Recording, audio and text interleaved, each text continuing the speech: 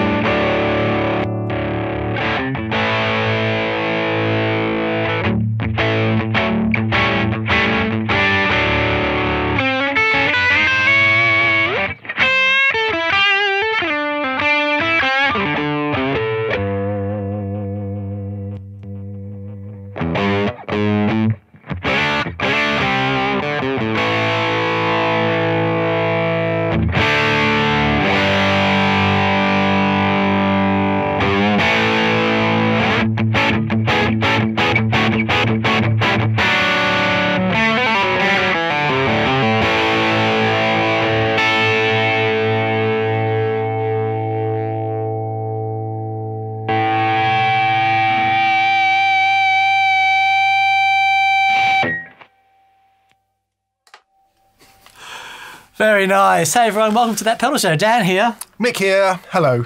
Right. Bit out of breath, Dan. Holding Yeah. your breath. Doing Yes. what you should never do when you play the guitar. Hold your breath. Yeah. You should breathe, like Yeah. a conversation. More importantly, you should breathe through your nose. Yeah, I was just I've talking to discovered. myself, though. That was the trouble with that one. Had a conversation. Oh, you know. Anyway. Me Anyway. We're having a look specifically at the Tube Screamer and the Boss SD1 today and going through the differences and how they sound in a band, because it's really interesting when you hear them in this context. It's like really close. Yeah. But when you put them in a band, it's like, oh, okay. Yeah, Little let's things see. tend to jump out. So we will be joined by Doug on the drums in due course, and one of us will play bass while the other one's playing guitar. Slapping the bass. Just to put it into a bit of band mix. This is a format that we're trying out. This is the second time we've had a go at it, and we quite like it. Yes, indeed. We should say, please go to thatpedalshowstore.com and buy merch. That's the main way we fund this show. Housekeeping, Mick, housekeeping. Indeed. Yes. So please do that. And also, Massive thank you to everyone that's subscribed to the channel. please do that as well. Yes. Yeah. Great. There's enough advertising. There we go. This has come about largely because we do a viewers' comments and questions show on a Monday night. And it's come up 2 or 3 times where people have gone, I really want to hear the difference between a TS9 Tube Screamer and a Boss SD1 Overdrive. Why, Dan? Well, they're actually very close. Manufactured sort of a year apart. The Tube Screamer came out in 1980, and, you know, changed the world. Yeah. Very shortly after that, the SD1 came out. But they're very close in design, Circuit-wise. circuit-wise, actually Yeah. very close. But Yeah. a few really important differences. Okay. You know, there's different input capacitors and stuff, and people do talk about the different clipping diodes. So the TS9, the Tube Screamer, is what we call symmetrical clipping. It's got a diode in the positive and negative. The SD1 has asymmetrical clipping. So it's got one diode on one side and 2 diodes on the other. Right. So it clips differently on either side of the waveform. Yeah. But what's really interesting is, you know, apart from these differences, how similar they actually sound. So, yeah. It's a trip down memory lane for me. I've been a massive fan of both overdrives over the years. When I first got into playing the guitar and playing out gigs when I was in my mid-teens, the only thing you could really buy at that point where I lived anyway were Boss pedals or Arion pedals. They were the only two things that really existed in the local music store. So I had every yellow Boss overdrive going. And hearing it just a minute ago, which is genuinely the first time I've heard it in a little while. Wow. It brought back a few memories, actually. Nice. All right. The other thing is you'll see two other very popular overdrives on the board there. BD2 Wazza Blues Driver and a Noble's ODR1. They're there for context. We're going to switch them on and off. We are going to hear them. But the deeper dives really is on the TS9 and the SD1. Indeed, indeed. Context is everything. It is. So before we bring Doug in and start slapping the bass and come on, bashing the tubs, let's just hear them as we normally would on that pedal show. A couple of different guitars into our two amps today, which are a Fender 65 Deluxe Reverb and a Supro Blackmagic 112, which we're liking. It's a lovely combination. So just if we hear that with the Lester, just those two amps just by themselves. Okay, bridge pickup. Custom 3 pickup. I'm on 10. All 10. Oh.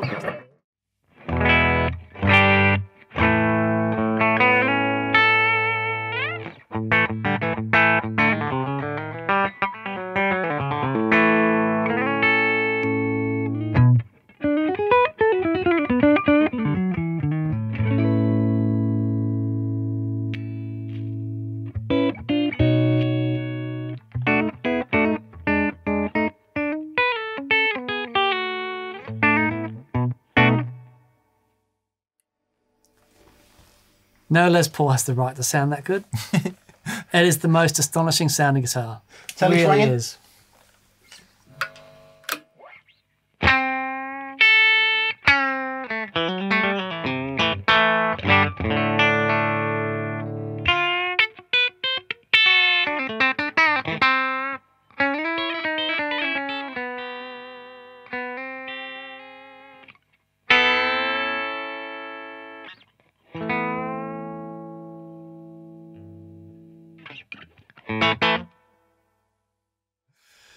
So quite clean. Very clean. The Deluxe will break up a little bit if you slam it with this guitar. Yeah, but interestingly, a lot of people use these pedals into driven amplifiers. Yeah. We want to keep the amps a bit cleaner today so that we can really hear the differences. The more limiting the amplifier is, the more those differences are sort of evened out. Ironed out, yeah. So as we hear the detail from the pedal, you'll be able to sort of make up your mind which you think might work best in your rig. Both amps are set at that point where when you start to hit them with pedals, they will start to overdrive naturally. So you are hearing a little bit of the interaction of the two, which of course is called a tube screamer, right? That's what it was designed to do. It was designed to push the tube amps of the day. Anyway, come on then, Dan. Let's do a quick A/B with the telly. Okay. The settings are sort of arbitrary. Obviously, the pedals aren't the same, although they do have the same controls.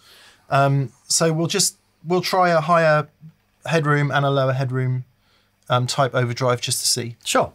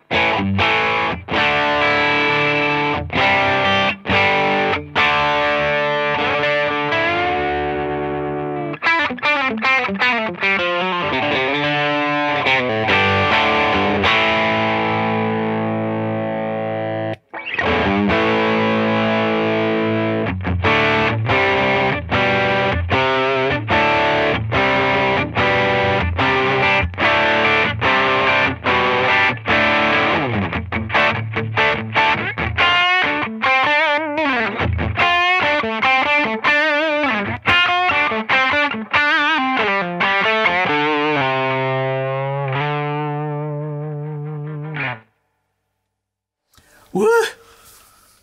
Surprisingly similar. Yeah, they really are.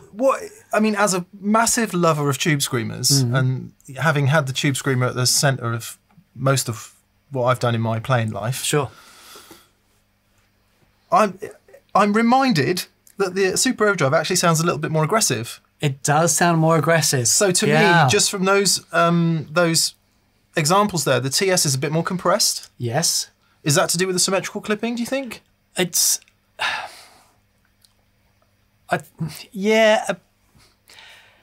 it sounds a bit smoother, perhaps because of that symmetrical clipping. Yeah. I think, you know, the tone stacks are probably more to do with the differences. Right. Because we're not, I mean, the amount of drive that we've got on them, it's not, you know, not really cranking them. Yeah. But yeah, there's a roundness to the Tube Screamer. Without a doubt. Yeah, that the SD1... They both roll off a bit of bottom end, which is why I think you see them crop up in heavier gain scenarios. Yeah. So, you know, lovers of heavy gain tones will use a Tube Screamer quite often in the front of a gained amp to just, focus that mid-range and roll off some of the bottom end. The SD1 does equally good, if not better job of it, I would say. It really fascinating. I've got a feeling that Zach Wilder's a fan of the SD1, if I'm remembering correctly. Right. There's probably a good reason for that. Let's what we'll do, we'll crank the gain, we'll then run them clean, and then we'll bring Dougie in and we'll actually hear them in a context. Yeah, perfect. So let's go for maximum gain then. Most people wouldn't run their Tube Screamers like this, but I think we should hear it. Go for it, Dougie boy.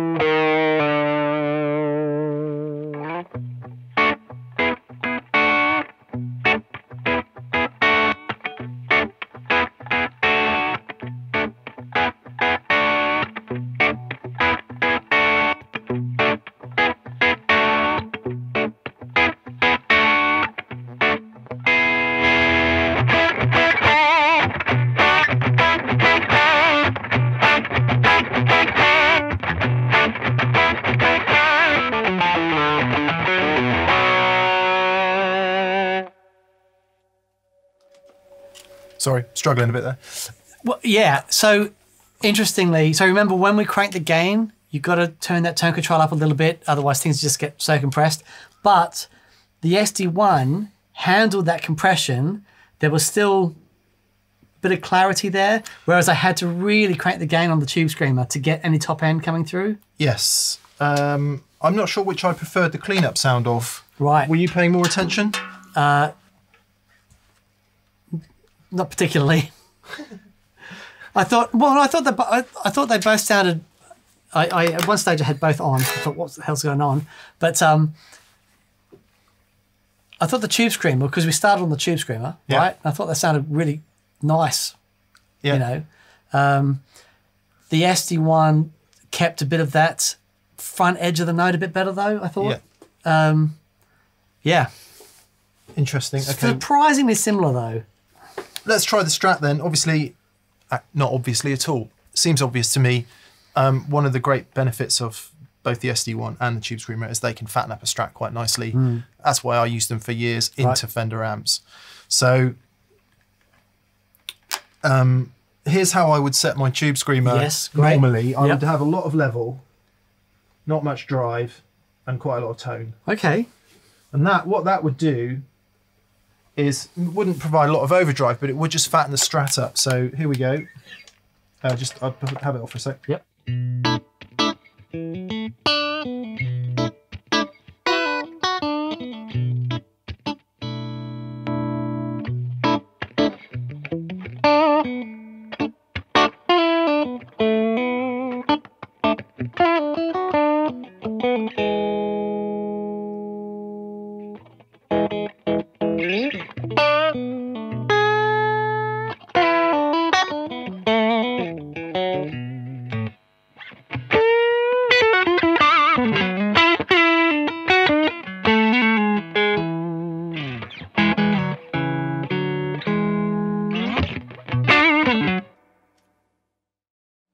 Can I just hear that to the telly for 1 second? Because that sounds absolutely extraordinary. It's really loud. You will push I had to roll off my thing a bit, so you will push the preamps. But rolling off my thing, I'm rolling off my thing.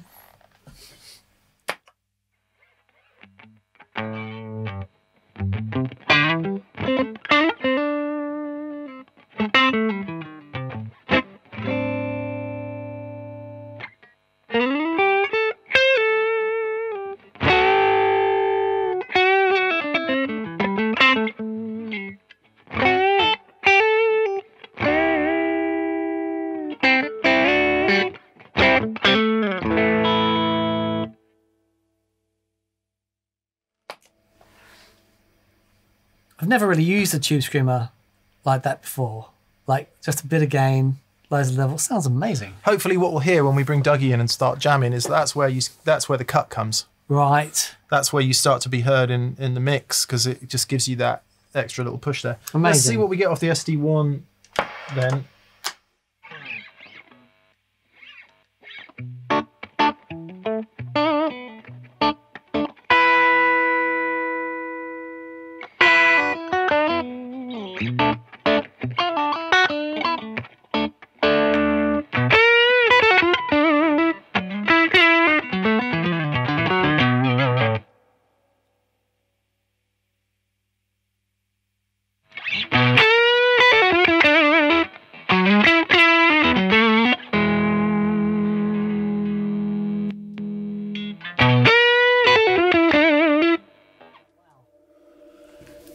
So the TS is noticeably that sound, isn't it? It really is. And set like that, the Super Overdrive has more cut, a little bit more overdrive. I think it actually cleans up a little bit better. Yep. Tighter. A little bit tighter. Try it with the telly. It's nice and loud too.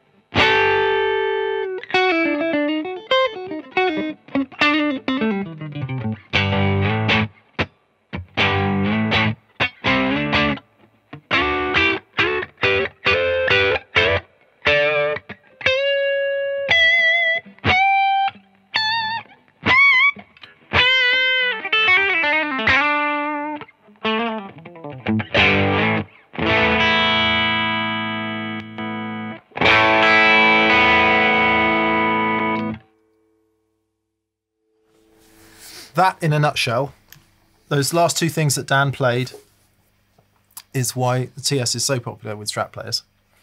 Right. And I think why more telly players, you don't need that extra cut because it's got it all already. That's a subjective opinion. Let's bring Doug in. Okay.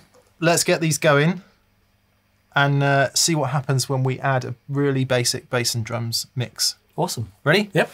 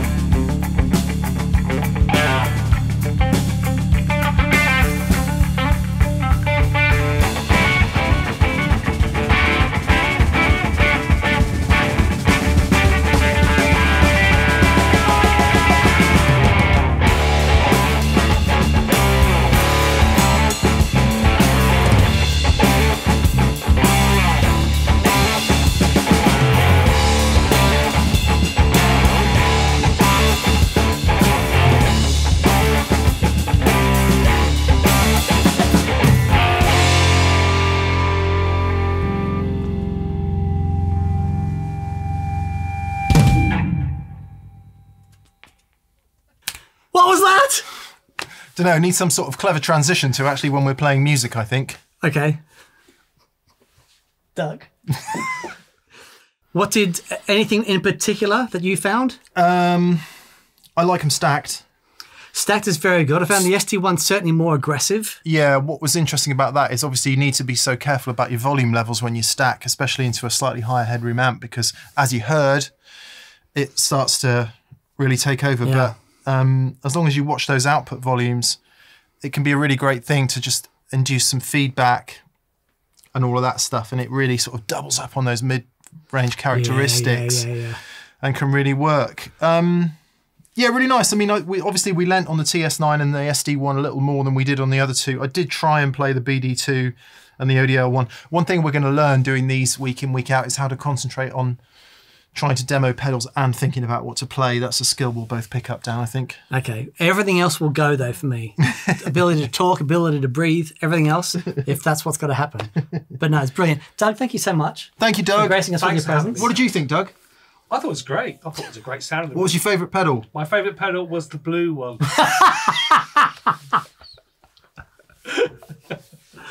That's the stock answer now. It's just right? pedals. Is there a blue one? Yeah. Brilliant. Thank you so much for watching. Please subscribe if you haven't subscribed. Indeed. And also a massive thank you to anyone that's gone to thatpedalshowstore.com and grabbed some merch. Grabbed some t-shirts and hats and mugs, and I've got a Christmas tee on. Oh, nice. Like that? Yeah. There's probably still a few left. A massive thank you to our preferred retailers in the UK and Europe would be Anderton's Music of Guildford in Surrey, where you can buy most of this stuff if you so wish. Indeed. We didn't even mention the SD1 and the Tube Screamer. Nothing special about them. Just standard off the shelf. Standard off the shelf. Yeah. You know. Yeah. Okay, who else we got? We got our friends in Brisbane. Would be Pedal Empire of Queensland. And there are some links in the description below. There are. If any of this stuff is available from our preferred retailers in the US, you'll see links that say USA. If you click those links and buy stuff, Dan and I get kickback off that, and it helps us fund this show. Make sure Dougie gets more than a tip jar today. Yeah, that'd be good. Also, a massive thank you to our patrons on Patreon. Thank you. Thank you so much. We really appreciate it. Okay, have a fantastic week. Let us know what you thought in the comments and your favourite way to use your SD1 and your Tube Screamer. And and we'll see you on Monday for viewers' comments and questions. More Dad Rock Boomer Bends next week. Absolutely. See you then. Laters. Bye.